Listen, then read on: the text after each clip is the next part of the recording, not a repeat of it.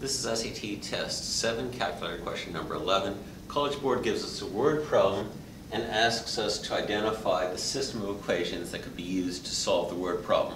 They'll also do this where they actually ask you to solve the word problem, but you can quickly recognize these because each answer choice is a system of equations.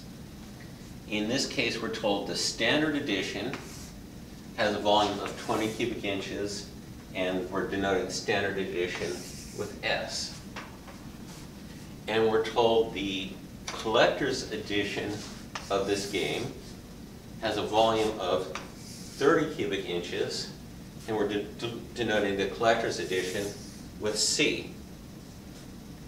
And further, we're told the total volume is 1,870 cubic inches, and the total order is 75 copies of the game.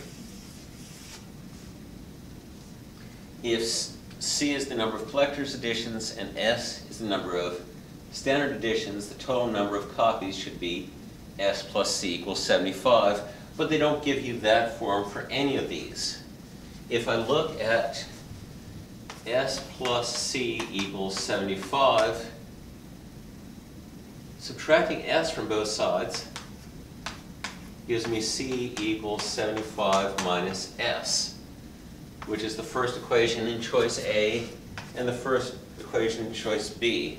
C and D have S minus C equals 75, when I know it's supposed to be S plus C equals 75, so those are wrong, which means choices C and D can be rejected. Now we're choosing between A and B.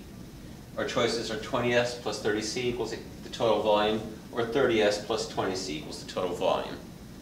These should be paired with the number of standard edition games times the volume of the standard edition. So that should be 20S, which is choice A.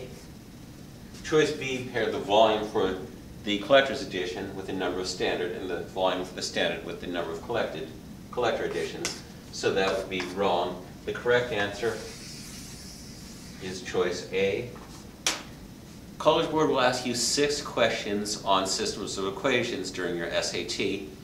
One of those questions at least will involve writing a system of equations or a system of inequalities from a word problem like this.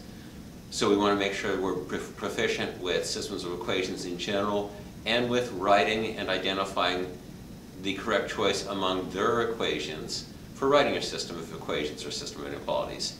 Come back soon for my next math video. With math, there's always more.